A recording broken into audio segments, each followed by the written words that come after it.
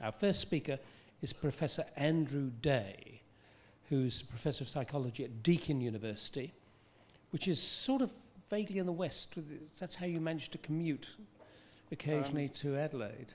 I live in Adelaide, but the university is in Geelong and Berwick in Melbourne. So you managed to get there to and from because you previously worked at the University of South Australia as a psychologist for prison and mental health services. That's both in Adelaide and the UK.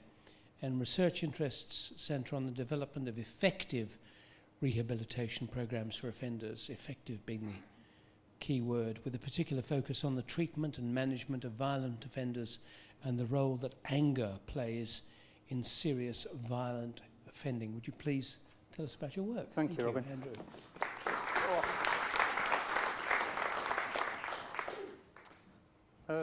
Thank you, Robin, and thank you, Kieran, for the invitation to talk tonight. My professional background is as a clinical psychologist who spent a lot of time working in prisons, both in England for the Home Office and here in South Australia. I worked at Yatala Prison for a while, some years ago.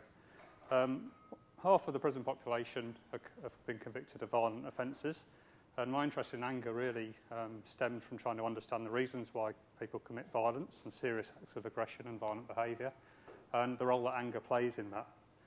Anger is probably one of the most important emotions that we experience because it plays such an important role in motivating our human behaviour, and yet I think all of us would agree it's one of the most poorly understood of all the emotions.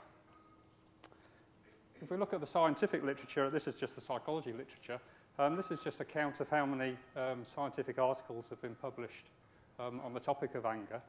And the figures are quite old now, but we can see anger's received much less attention than other negative emotions. So depression has probably attracted most of the interest of psychological thought and research over the last 40 years. Anxiety not far behind. Psychologists haven't typically been very interested in anger as an emotion. And that probably relates to the fact that anger is not a recognisable psychiatric disorder.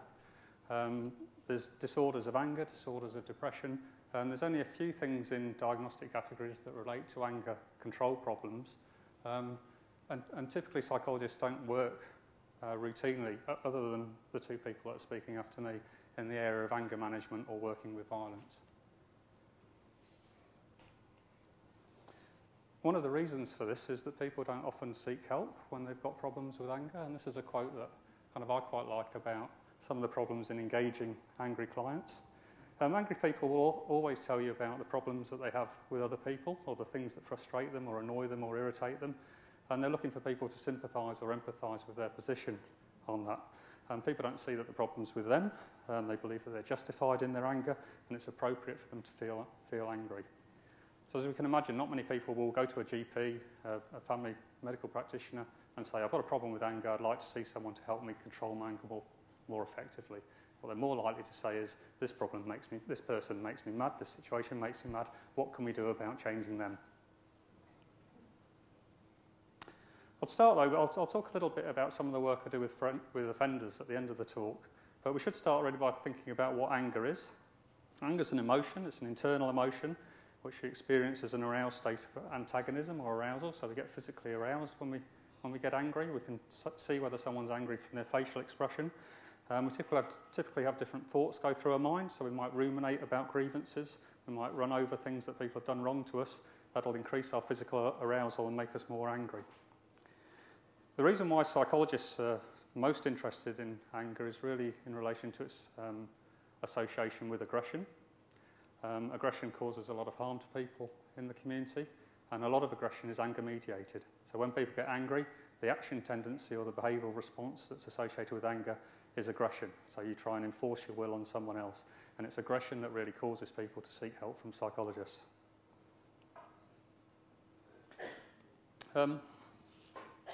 Here's some frequently asked questions about anger. What are the causes of anger? What are the consequences of anger?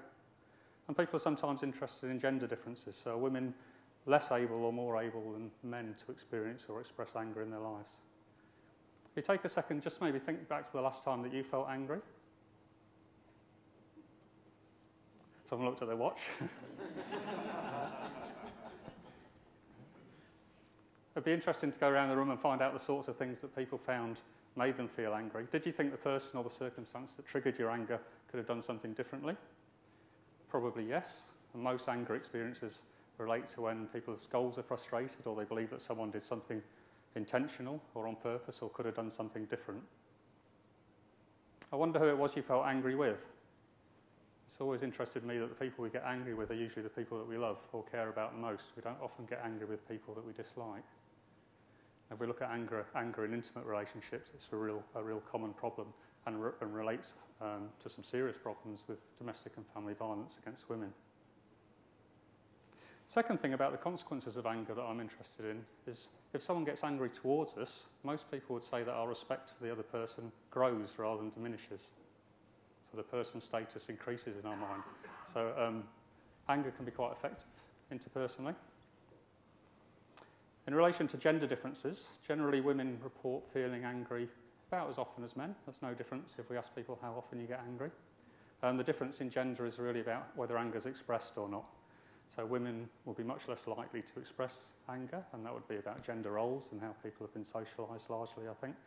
And obviously men are much more likely to commit serious acts of aggression and violence, and most serious acts of aggression are perpetrated by men. Here's some statistics on cross-cultural comparisons about anger, which I think are interesting. So Italians get angry probably amongst the most of all people in the world. Chinese people rarely get angry.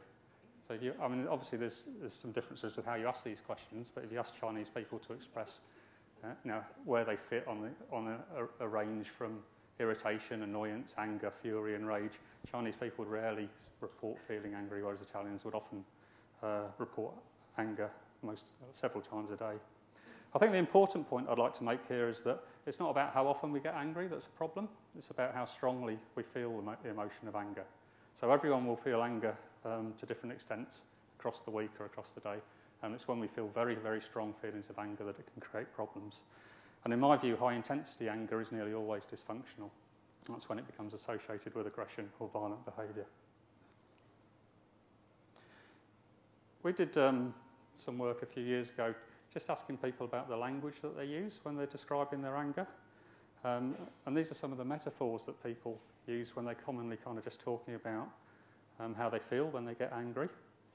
Language is, I think, important for me from a clinical perspective because it offers insight into the way in which people conceptualise their anger and provides clues about the possibilities for change. So, for example, if someone talks about exploding with anger, then they may believe that they'll lose all control if they allow themselves to get a little bit angry, and as a consequence, they'll avoid situations that could potentially provoke them. These are some of the metaphors. I mean, it's interesting, again, to reflect on when we talk about anger ourselves, which are the metaphors that are most common for us. And the most common metaphor is the idea of anger as heat. And we often talk about things like keeping our cool. And associated with the idea is this idea of heat or pressure building up over time until we explode. So anger explodes or spills over some ways from the top. Sometimes people also talk about their anger as a sign of insanity. So people say, I went bananas, I went mad, I lost the plot. Sometimes people talk about anger as something that weighs them down. I have to get it off my chest. And some catharsis kind of ideas that underpin that. Or even as a dangerous animal, my anger was unleashed. I think Michael might return to some of the language that people talk about when they're describing anger in his talk later on this evening. So that's just some stuff about normal anger, and I guess the point I'd like to make is that anger is normal and anger is healthy.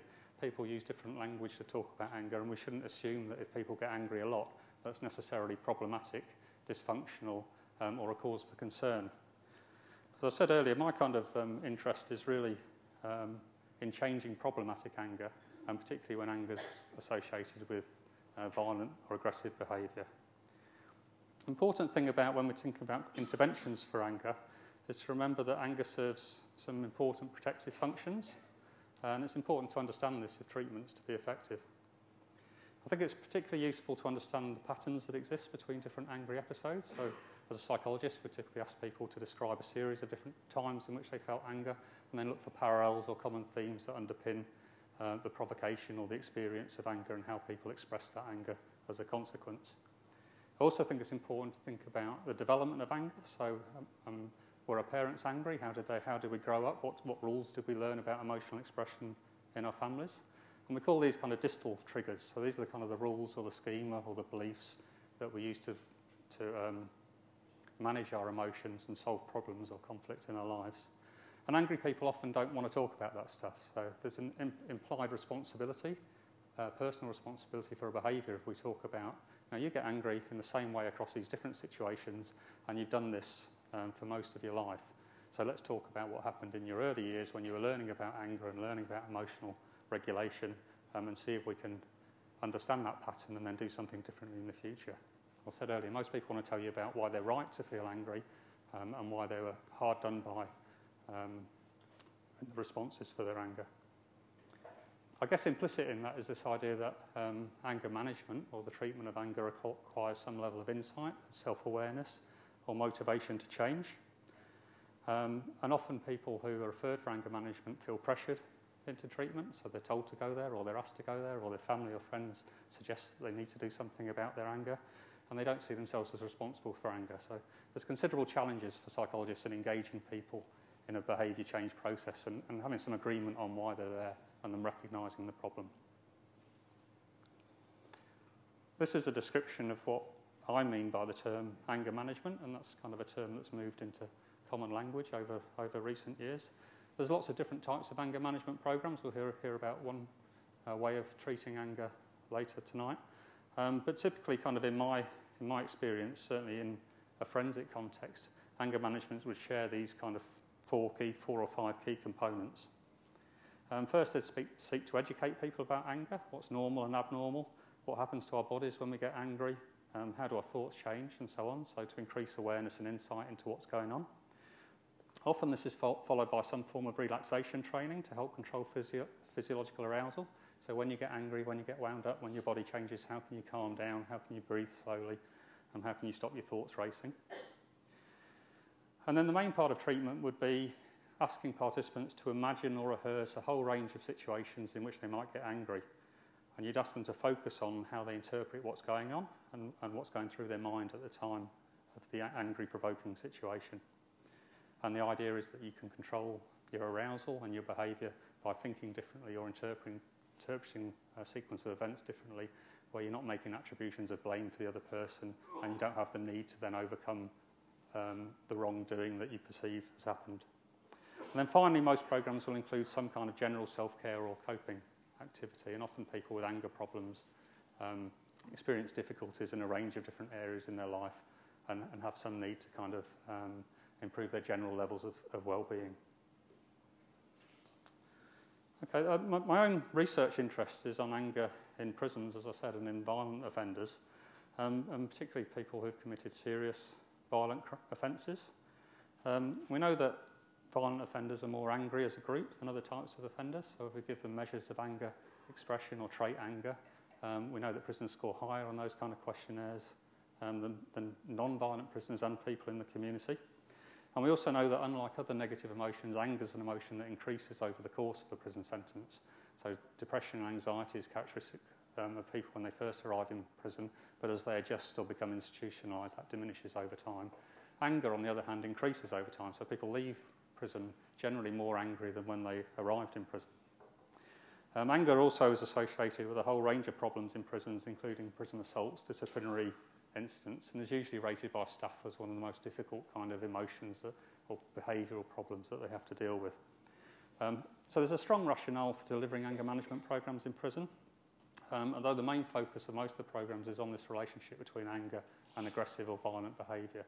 So most prisons really dedicate a lot of their services now to rehabilitation, and the idea would be to deliver anger management programs to violent offenders to reduce the risks of them committing further violence when they're released back into the community.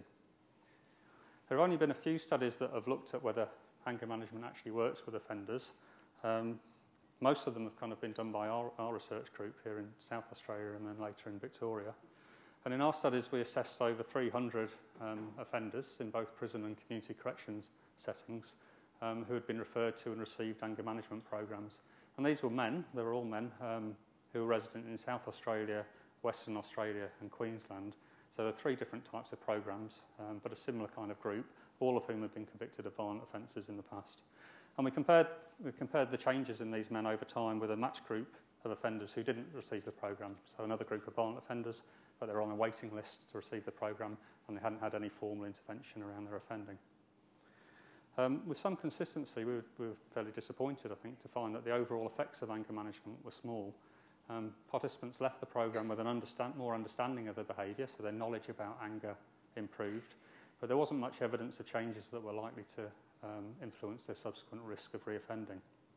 So that whilst anger management is effective in community and clinical and mental health settings, it's shown to be a very effective kind of intervention. Its efficacy with violent offenders is still yet to be established, and these days violent offender interventions wouldn't just focus on anger, but there'd be a much broader and more intensive kind of suite of interventions that you deliver. So our conclusion then was that anger management shouldn't be used as a blanket intervention for all violent offenders, but it is clear that some people do benefit, particularly those who are assessed at higher risk of offending, and in our view these offenders require much more intensive programmes than are typically offered under the rubric of anger management. Our main observation, though, was that violent offenders are a particularly heterogeneous group. You can't stereotype violent offenders. There's no such thing as a typical violent offender. And simply assuming that a violent offender has an anger problem is likely to be erroneous. To illustrate this, I'd just like to finish with a couple of quick case examples just to, show some of the difficulties that are around in equating anger with violence and some of the anger treatment needs of people that have committed serious offences. We can see from both the cases that the men don't require help in controlling their anger better, or indeed in managing their anger. Rather, the problems can be understood in terms of the opposite. They over-control their anger. So in the first case, Lawrence is someone that over-controls the experience of anger. He doesn't allow himself to feel angry. Whereas the second case, called Ronnie, experiences strong feelings of anger but doesn't express it.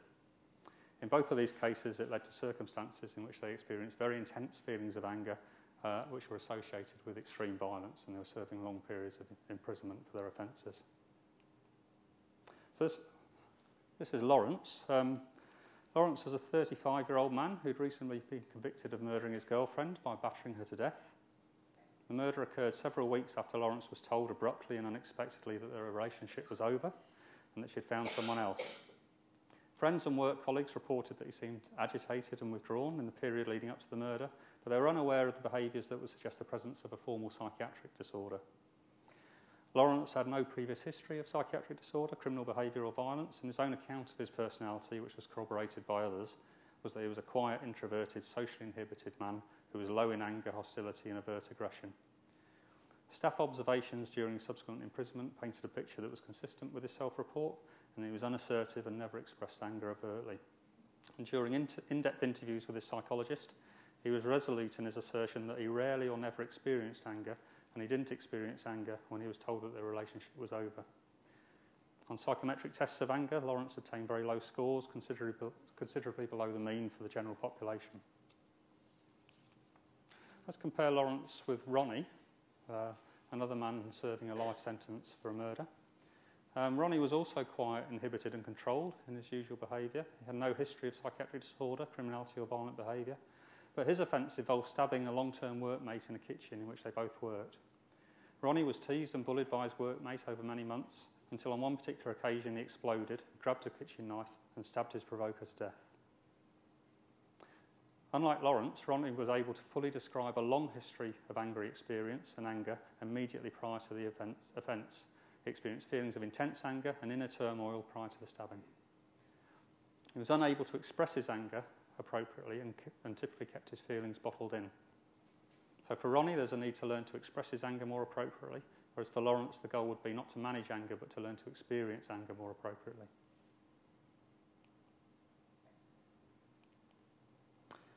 In conclusion then, I guess my observations are that anger is a particularly important and interesting emotion, both in terms of normal anger and when it becomes problematic.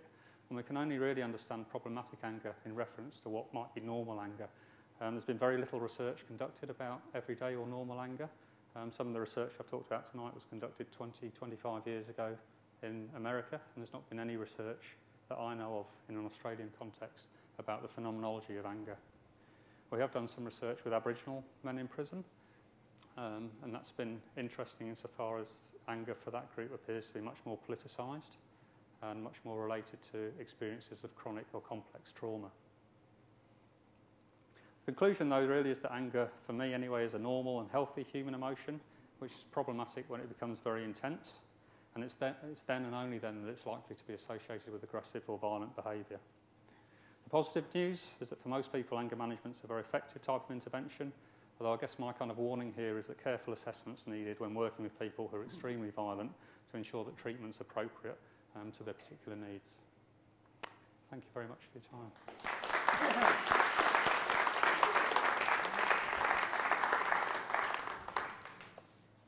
Thank you, Andrew. That's fascinating. I wonder on what basis with Lawrence and Ronnie you are engaged to help, because surely they're in Nick for years. Mm-hmm. So you're helping them adjust to a prison life, are you, rather than the life afterwards, rehabilitation to society?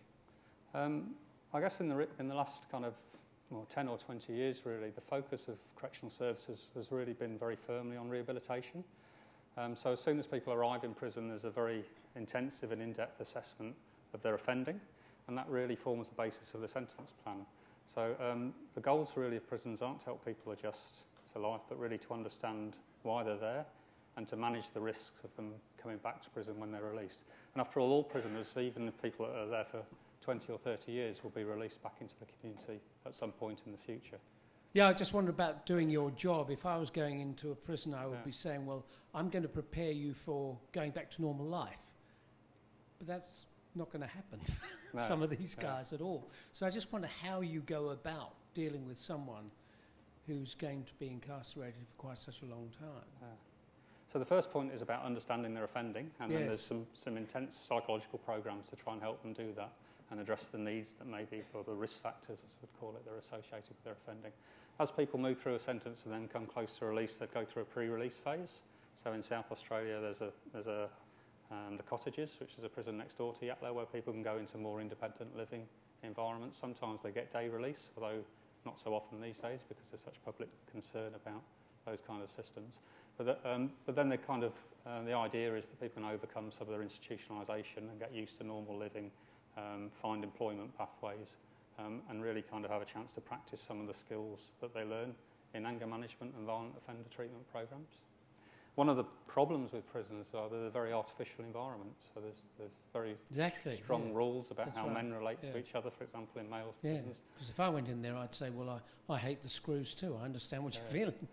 But do you feel something, if you go to work every day, you know, the most frightening thing for me would be to know that yet again I'm seeing 10 angry men every day. Yeah. Do you find them similar in a way that you could express to us in type?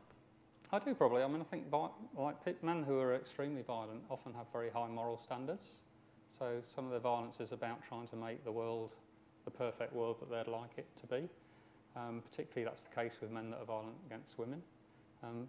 At the same time, violent men have a very strong sense of entitlement, so they believe it's their responsibility and their right to intervene when they see wrongdoing. And often serious violent offences are attempts to redress the balance in some way. So there's been some threat, real or imaginary, to a family member or someone they care about. There's been some loss of face or some threat to self-esteem, and they will intervene, like over-intervene impulsively and physically, violently, as a way of trying to control that. And that's where they get into trouble, and that's where offences are often committed.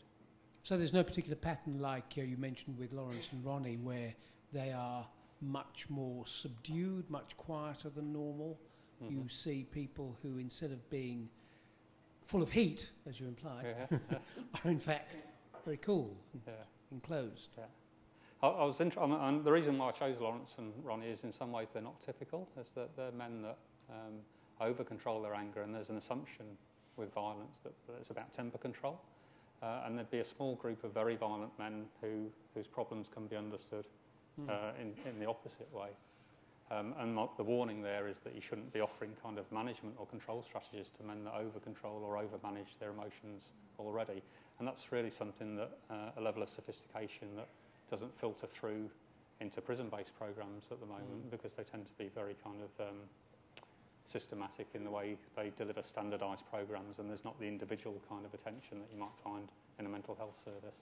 Two more quick questions, one of them being I was surprised by the flat line you had for anger versus the others. Yeah. I thought that anger management was an explosive industry, you know, with any amount of profile, but no. And there's certainly been a lot of exposure for anger management. I think one of the biggest programs in the world was the American Post Office. Invested really heavily in anger management for all postal workers because they had such problems in the workplace about that. And the airline people, I'm sure. Yeah. But finally, you know, to talk personally, I am used to feeling angry in certain ways and using it to surf as a writer. I know I'm going to turn a tiny bit of rage into a script. And so I'm using it really to give myself a bit of a push creatively because I know I can, and I know I haven't lost my temper in any way that's counterproductive since I was a teenager. And I'm now 67, so do you find that creative energies can be channeled in that way? Absolutely. I mean, I think one of the themes that will emerge from tonight is that anger and wrath energises and motivates us to achieve our goals and to redress wrongdoings. It's not something that's necessarily problematic. Yeah, thank you.